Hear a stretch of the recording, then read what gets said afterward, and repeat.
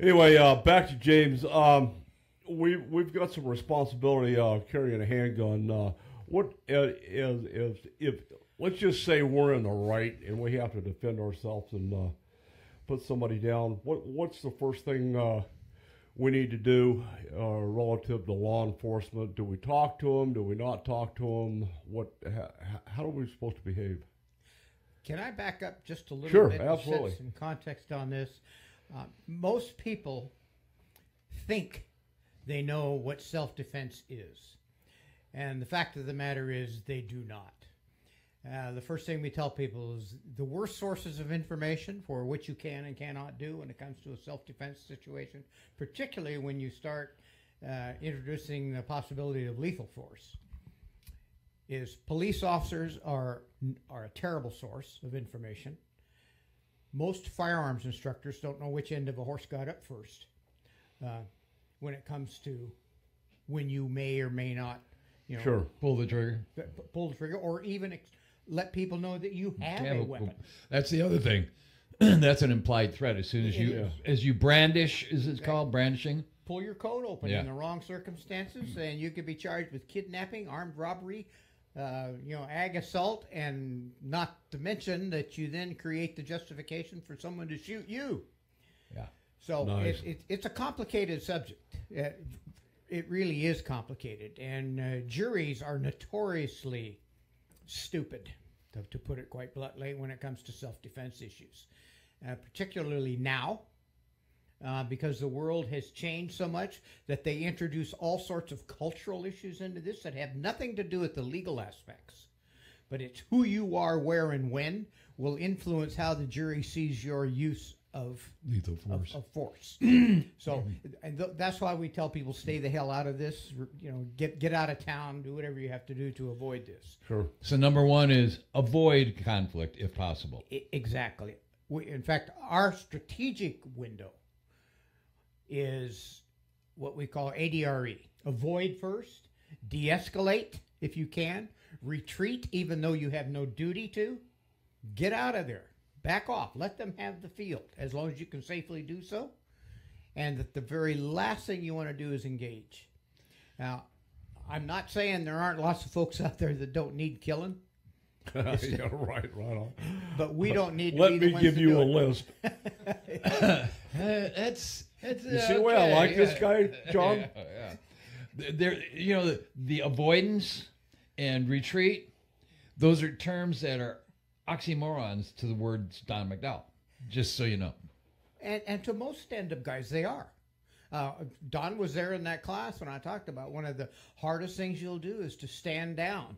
It will, like, if you're a personality like mine, I'll seethe over that for months afterwards at the injustice. Oh, yeah. But back to now that we kind of set this a basic global framework, when it comes to law enforcement, there's a lot of debate about that, whether you should say anything or not say anything to the police. Most people will tend to talk too much, and that's your greatest danger. On the other hand, you don't want to just clam up completely. You want to be polite, and if you can't be polite, at least be civil. Nothing inflammatory. Yeah, don't say what you did, say what they did. Exactly. Okay. Okay? You can point out evidence, but don't touch anything. If they give you a piece of evidence, for instance, a drawing or a photograph, and ask you to point out the thing, don't do things like that. Don't do that. And tell them very clearly that you are invoking your right to silence, and you have to say that now. I am invoking my right to silence, and I want to have an attorney present during questioning. I will be glad to give you a statement, but I will do so, say, in 24 hours when I've had a chance to calm down, because I'm shook up right now. Yeah, absolutely. And I want my attorney there, and let them know that you're not trying to hide anything, that you're willing to cooperate, but you also want to protect yourself during that process. Okay, now typically what is we understand that police officers, peace officers are really what they are. Supposed to be. And supposed to be. You get the image through media sources that if you don't try and cooperate with the police, immediately you're hiding something. Is that the attitude that the police officers have, or is that just general media BS? A good many police, unfortunately, have that attitude, and they will try to intimidate and get you to, to talk to them, because they're not there as your friends. That's not their job. No, they're not. They're not your friends. You are responsible at that moment. You're your own first responder in that crisis. You just need to be quiet. Say the things that I told you. Let them know you will be talking to them. But the fact that now, I don't want to offend any police officers out there, and I wore the badge a long time, so I don't have a problem with that. The cops are just cops. That's all they are. Oh, I know. They're errand boys with guns. They're there to take reports, to clean up the mess. That's it. Now, they are going to try to intimidate you into making it easy for them to make an arrest because their career depends on that. They get a little tick mark on their sergeant's office or whatever. Don't let them do that to you. You have to just hold the line and know what your rights are and just be quiet. And it's the hardest thing that citizens can do when they are really in a moment of trauma. Well, you're emotionally charged, the Yep. exhilaration and everything else, the adrenaline. Release of adrenaline. Yeah, I mean, if that gun comes out, holy cow. Yeah. Frightening. So, yeah, the police, don't let them intimidate you into doing something stupid. And unfortunately, a lot of them will try to do that. And what do you care if they think you're hiding something? It's not up to them anyway. It's going to ultimately be up to the prosecutor. Prosecutor and then a judge and jury. Yeah. Yeah, it's like Ron White said, I had the right to silence. I just didn't have the ability. That's exactly right. I love that guy. Yeah, now, understand you're going to lose your weapon. No, They're going to seize that as evidence. And, there was another fight. Yeah, and in probably the majority of circumstances, because the cops are different now, the law is different than when I was on the street, you're probably going to get hooked up. They're going to put you in irons, and they're going to take you down and book you, or at least take you to the station to try to do an interview or whatever. for questioning. Be quiet. Just be quiet, live through it, make sure you have your attorney there. What are your thoughts on concealed carry insurance, regardless of the source? Is it a good idea or no? You know, your civil liability is actually more extreme than your criminal liability. Mm-hmm. Oh, absolutely. And so insurance is a good thing. You don't want to make the down payment on your attorney's new Mercedes and be paying some dirtbag forever. Attorney and dirtbag, they came out in the same sentence. Did you hear that? Absolutely. I'm just saying. I told you he was PC right here. So, yeah, no, insurance is advisable. If you have something to lose, protect it. Yeah, okay. All right, that's good. Yeah. Unreal. How big is your staff at the Weapons Academy? Right now, I just have one other guy. Back when I was doing this full time, I had 14 instructors on staff. Holy cow. Yeah, it was, we rocked and rolled. I mean, I competed with Gunsight. And, oh, boy. So, you know, it was a friendly rivalry, but... oh, sure, yeah. Well, there's a lot of guys out there that know a lot of stuff, but looking at your resume with your law enforcement, because we deal with a lot of guys that are former military, and that's it. You know, they want to come into the civilian setting and share their skills on how to kill people and break stuff. And that's not always the case, and that was kind of the lure of your class with your background, the law enforcement aspect, the military aspect. You know, we're talking about strategy and, you know, the situational awareness. We'll get more on that. A lot of violent crimes are happening in parking lots, and you know, I'm trying to get across to the people in my life that you know, we're not going to have a gunfight at long range. It's going to be, you know, in an office setting or a home setting. There'll be tables and chairs and doors and walls involved, and you know, you're not going to be shooting 100 or 1,000 meters. So it's a hand-to-hand situation. That's where we live. That's interesting, that the term you used there, and I was glad that you introduced this opportunity to talk about that. Okay. You're a martial arts guy. I used to be for many, many, many years. Don't do You that still much. are. I don't do much of it anymore. My body just won't take it. Well, like me, you had it beat into you. It Yeah. doesn't go away. But Just takes us longer. it does. But it's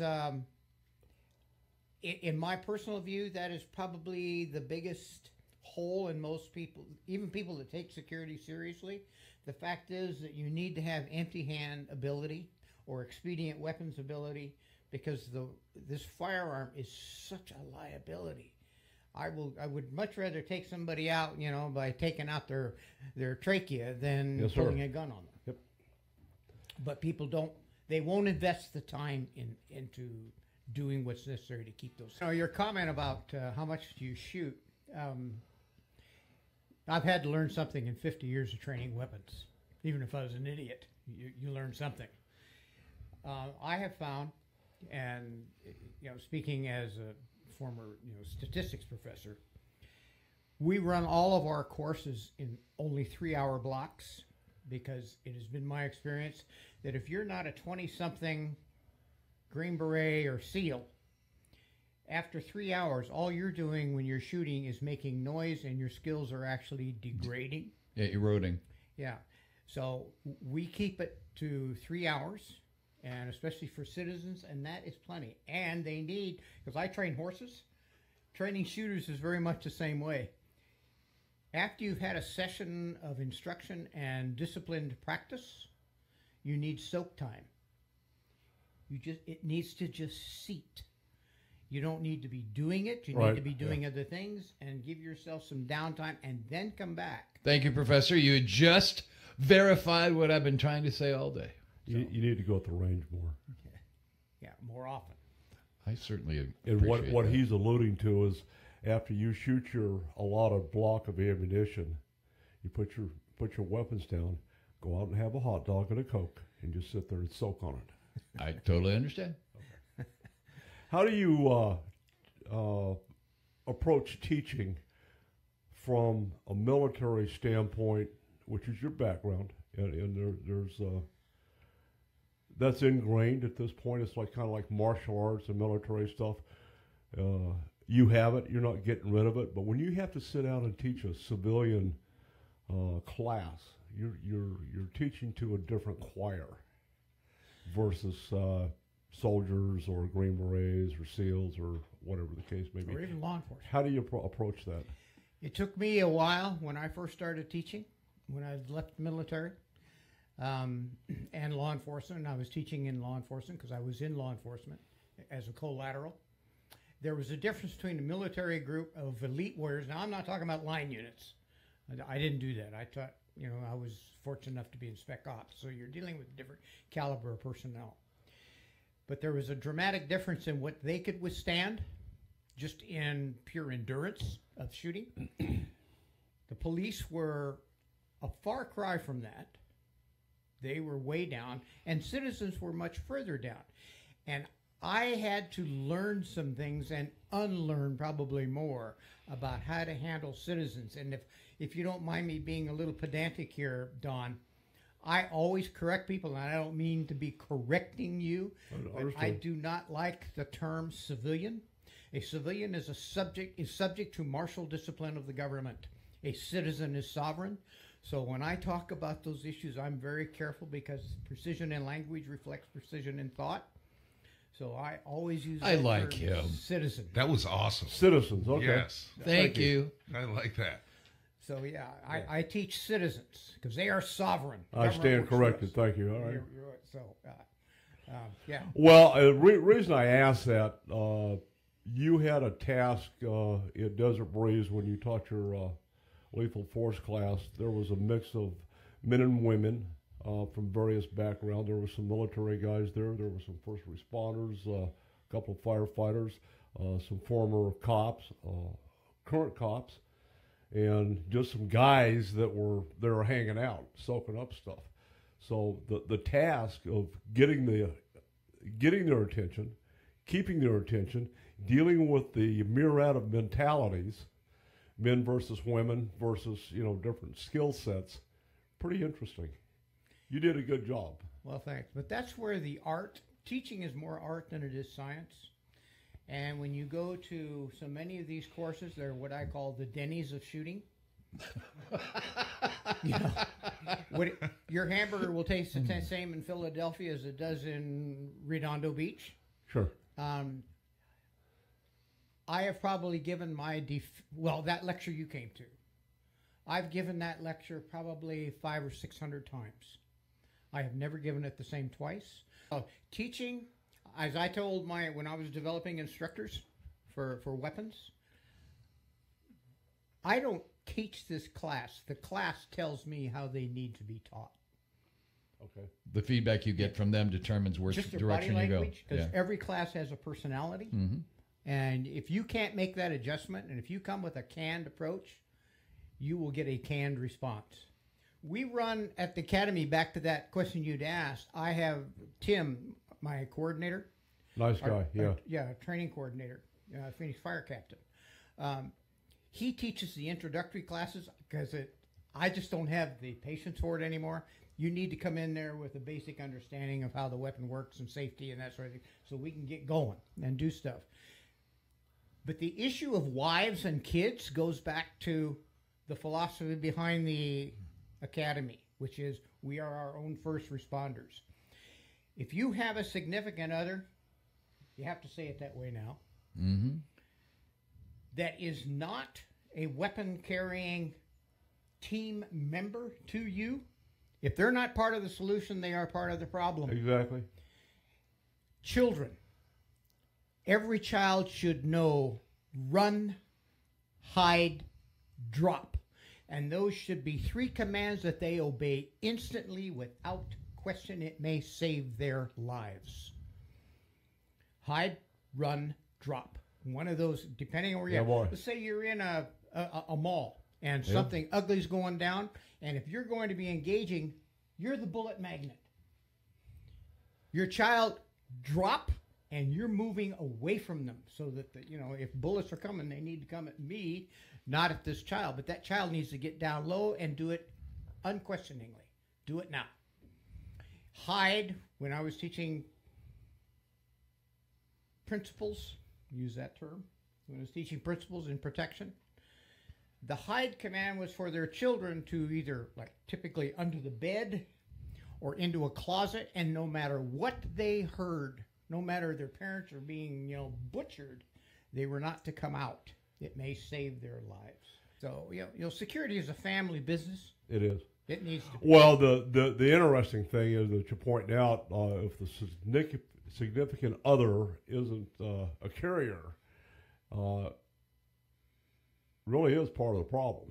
A huge problem. Yeah, absolutely. I don't have kids at home, so I don't worry about stuff, bullets passing through drywall, things like that. So, that whole scenario is something to think about. And every member of the family should know the difference between cover and concealment. Yeah. So if something goes down, they know, don't hide behind the potted plant, get behind the pillar. Mm-hmm. And people say, well, you're making them paranoid. No, you're making them competent to withstand and to survive in a situation. So, me, I'm going to stand behind JK. There you go. Because I am a real readily available target.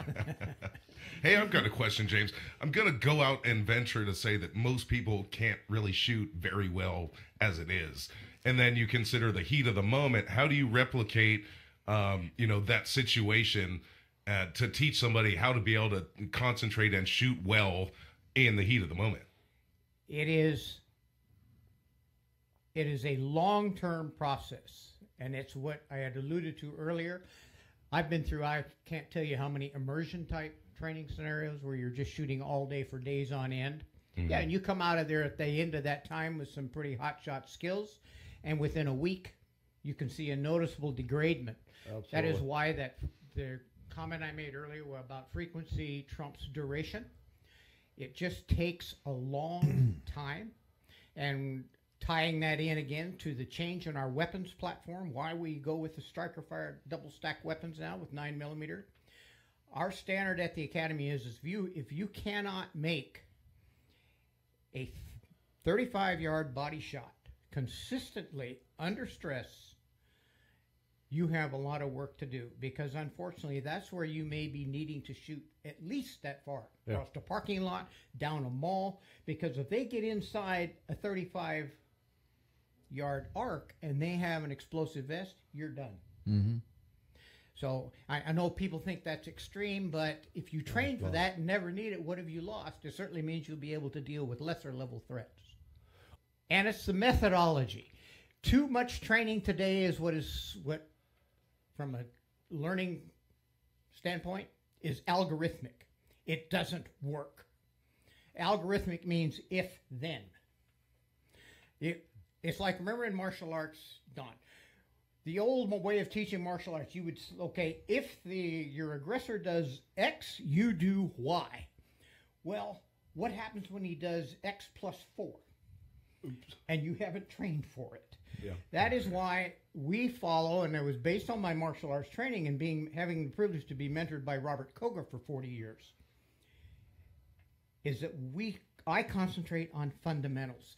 If you hammer the fundamentals into a student so that their muscle memory is autotomic, the kinetic memory is there, so that even when they're falling backwards off a loading dock, they can draw that weapon and employ it. They will be able to adapt to any changing circumstances, because the universe of possible scenarios is infinite. You cannot train for the scenario. You train to the fundamentals and then rely upon the amazing power of the human brain to adapt that fundamental instantly to the situation. That's the difference between a mature shooter and those that do the if-then thing. Doesn't work. Got that? Duly noted. Yes. So if you don't have the time, literally, to give to that kind of a perfection of a skill, do you advocate that they not use it at all? No, I think you go as far as you can. Okay. Do the best you can with what you've got where you're at. That's Teddy Roosevelt. Goes back to your bicycle theory. You're never going to forget how to ride your bike. You're never going to forget how to fire a 38. No. Never.